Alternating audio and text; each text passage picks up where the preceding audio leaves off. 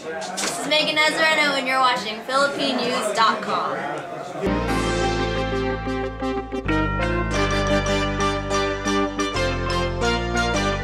Oh man, it was it was a good fight, and I fought a very tough opponent. Even though I went up to 115 to fight, and I still we get the decision, and it was really tough fight over there in Mexico City, because it was hard for me to breathe, man. And but at least I'm so glad that I was so in shape and I was able to go 12 rounds. In the early rounds, I noticed that he was slower than me, and I was hurting him. But the thing is, in the sixth round, when I hurt him really bad to the body, when I was throwing a lot of combination, and when I trying to step back and breathe, I was having a hard time breathing. I couldn't get the air, so that's why when I hurt him in the sixth round, I kind of backed out and like trying to recuperate, and because it's real. Fighting in almost 8,000 feet high, above sea level, it was different. And now I noticed, that you cannot just go out in there without, training in a high altitude also. It was different. I was impressed with his performance. Kahit na medyo kinapos ang hangin ng dibdib, pero hindi siya napagod, pero naano siya doon sa altitude, pero okay. Naano rin kami sa laban na yun.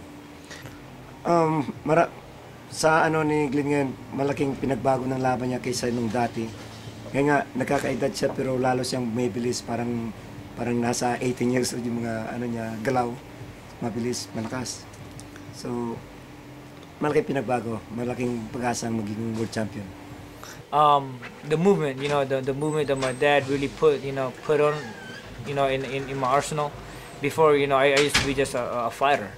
Just go forward. Now, my dad, had me moving side to side, be quick, don't get hit. But that's the main thing, when I was doing it and I was making a miss. Every time I make a miss, I come back and hurt him. So I think that's the one that's that's the one that really got me, winning the fight. Yeah, man. I really want to, say thank you to my sponsors, and without you, especially the Gabukan Family Dentistry, for giving us a lodging at Tahoe, and that thing really helped me. I noticed the difference between training in a high altitude place, and also to my uncle Dale Donaire for giving me a room at Reno, Hyatt Reno, and train there also in Carson City. And also I want to thank the Liquid Nitro, the Gabukan Family Dentistry, the Pinka Azul, and the Awesome Print. And thank you so much for your support and for believing in me. Thank you. I just wanna say thank you to all the people that supported me, especially my family and and friends and everybody here at Kennel Boxing Gym. That's really supported me, and all of my friends out there, and the Donaire family, the Esguerra family, the Kaganan family, and to you guys right now watching. Thank you so much.